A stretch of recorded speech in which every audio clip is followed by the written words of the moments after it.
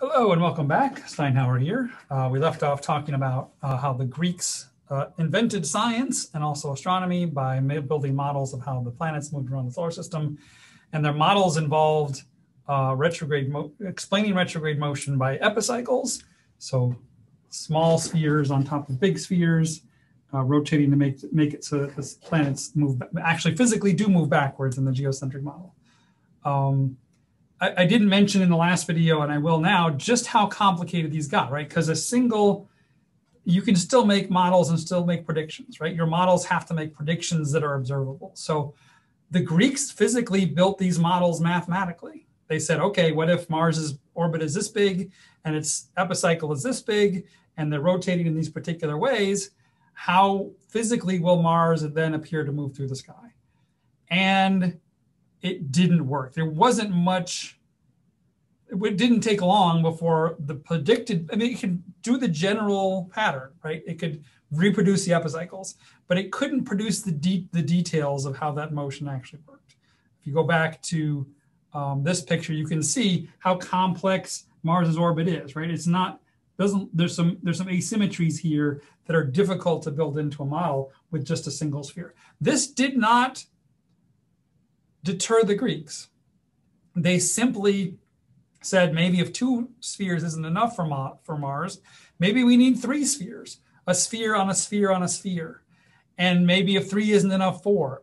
By the time it got to Ptolemy, Mars itself had more than a dozen spheres on spheres on spheres. Imagine the mathematical, it speaks to the mathematical acuity of the Greeks that they were even able to calculate these, right? Not only figure out what the best sphere on sphere on sphere a dozen times is to give you the motion of Mars, but figure out what, given those spheres and how they're rotating, how that will actually make Mars move through the sky. It's a stunning mathematical achievement for the time. And yet, this made predictions, and those predictions still, after 20 years, after 30 years, the predictions of where Mars should be, given that combination of spheres, would disagree with where Mars actually was in the sky. And so that's the state of things. And that's where we were for over 1,000 years, for 1,500 years, basically, with the death of the ancient Greek Empire and the introduction of the Roman Empire into that part of the world. The Romans were not nearly as interested in science and philosophy, and they didn't pay it much attention. And after the Roman Empire crashed, we entered basically 1,000 years of the dark ages, right? Where science isn't being done, where many of the advances that had been made were lost or forgotten or known only in books or to certain scholars, and nothing new was being progressed. You have to fast forward 1,500 years before the next leap is taken. So that's at least the Western story of how this works. At this point, people start to question the geocentric model of the universe. And the first to do so publicly and with a new model of his own, of course, was Copernicus. You've probably heard of him. In 1543, actually the year of his death, he proposed a sun-centered model. And he said, hey, the Greeks had it pretty good, but you can make this model a lot simpler if you put the sun at the center instead of the Earth. I'm not convinced, and it's not clear that he actually believed that the sun was the center of the universe and not the Earth, but he certainly was the first to actually make a model that had the sun at the center of the universe and then calculated how the planets seemed to move about it. But here's the big caveat to Copernicus. This was a huge leap forward, and it did push forward the things that came after him. But his models were not significantly more accurate than Ptolemy's models.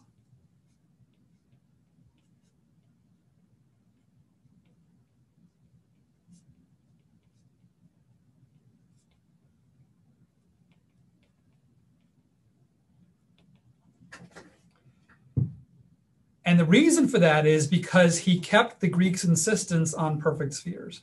So he did have this Earth going around the sun in a perfect sphere and Mars going around in the sun in a perfect sphere. And he had the mathematical tools and the ability to figure out, okay, from Earth's perspective, then how will Mars appear to move through the sky?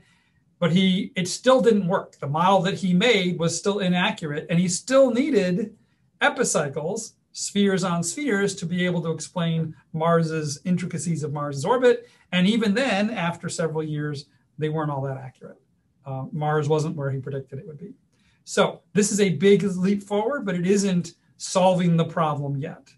To do that, we need to enter some other characters into this story. And one of the most colorful to enter is this guy by the name of Tycho Brahe, who was a Danish astronomer and was the most brilliant observational astronomer of his era. And by the era, I mean the 1500s, the 16th century. He dies in 1601. So he built himself with the help of the King of Denmark, who was a patron of his, the best observatory in the world on one of the Danish islands. And he made meticulous observations of the planets, of the stars. And I have a note on parallax here. Let me just explain one of the reasons why the Greeks thought that the geocentric model must be true, thought that the Earth must be at the center and not moving. I mentioned already that they thought there would be trade winds and huge and birds and all sorts of crazy things that happening on the Earth. But the other reason they discounted it was because they knew that if the Earth goes around the sun, they should see the stars moving over the course of a year. Nearby stars, even if it were a celestial sphere, the stars should look different on one side of the planet, on one side of the sun as it does on the other side of the sun. This is an effect known as parallax. We'll get into it more because we can use it to measure distances to things later on. But he looked for this so one of the reasons the Greeks, hey, those positions of those stars aren't changing over the course of the year, so it must be that the Earth is stationary. Tycho Brahe, again, with better instrumentation that had ever existed in the world, tried to find this parallax and could not. And so he came up with a crazy geocentric model where the Earth is the center and fixed. He liked Copernicus's idea, though. So his model had the sun going around the Earth, but all of the other planets going around the sun, which again makes it easier to explain all the retrograde motion things, but puts the Earth still at the center of the universe and not the sun. He took meticulous observations on the locations of the planets, and he had better instrumentation and better accuracy on those planets than anyone ever had. I want to show you, this is a drawing of his observatory. Now, the lens and telescopes hadn't been invented at this time, or if they had been invented, they really weren't being used in astronomy really at all. So what did his observatory consist of? It was a giant building with one of these contraptions in it, which allowed him to very accurately locate and position the position of objects in the sky. And this was the thing he used. I don't know if you can see this, but there are sort of people down here for scaling. This is a huge building dedicated solely to determining the positions of things in the sky. And it was by far the best one that existed in the world at the time. So he was a very eccentric character. There's lots of stories written about him. Apparently he got into a duel as a young man and had his nose physically sliced off by a sword. And so I guess he wore a silver prosthetic nose for most of his life. His death story is also interesting.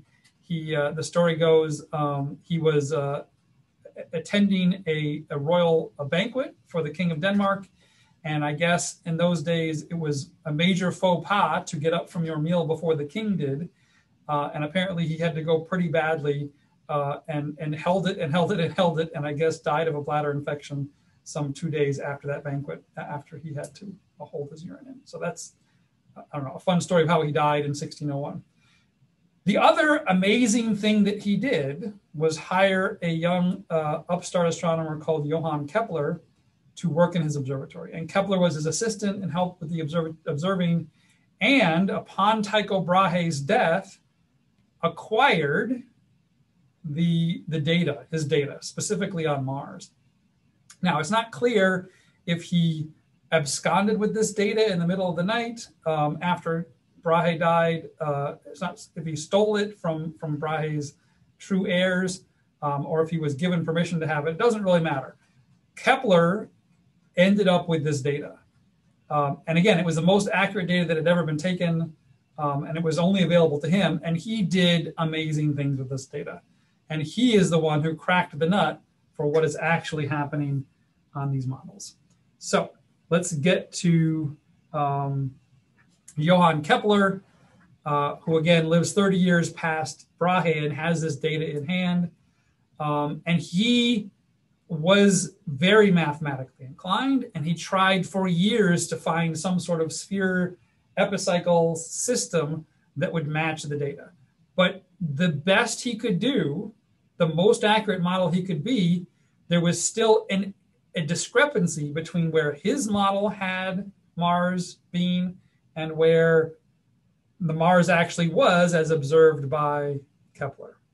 And the difference was 8 arc minutes. An arc minute is a 60th of 1 degree. So this is a very small difference, right? A degree in itself is even a pretty small distance. It's pretty big on the sky. The moon is about a half a degree. 8 arc minutes is much less than the diameter of the moon, but Kepler knew that Brahe's measurements were way better than that. And he knew that that 8-minute discrepancy, you could not just shove that under the rug. That was real. And so that led him to try other shapes other than the sphere. And eventually he found one that worked, the ellipse. So there's a famous quote by Kepler. I'll read it to you. "If I had believed that we could ignore these 8 minutes of arc, I would have patched up my hypothesis accordingly. But since it was not permissible to ignore, those 8 minutes pointed the road to a complete reformation in astronomy." And this is an important quote because it gets to how science works. Science progresses not when our models agree with the data. Science best progresses when they don't agree with the data. And that leads us to a better model. And that better model gives us some insight about how the universe actually works. And so this is an example of science working at the highest level, Johann Kepler. So in the next video, we will take a look at what Kepler discovered 3 laws of planetary motion using Tycho Brahe's data.